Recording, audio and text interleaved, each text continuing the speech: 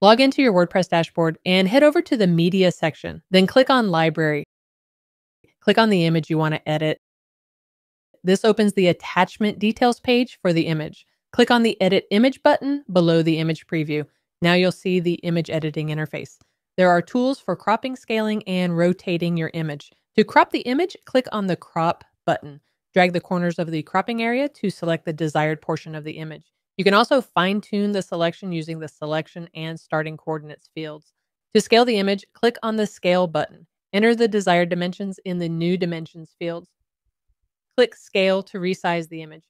To rotate the image, click on the Image Rotation button. You have options to rotate the image 90 degrees left or right, or to flip it vertically or horizontally. Select the desired rotation option. Once you're satisfied with your edits, click Save Edits to save the changes to your image. And if you're struggling to manage your WordPress sites, we'll handle everything behind the scenes so you can focus on running your business and have peace of mind. Click here to get started.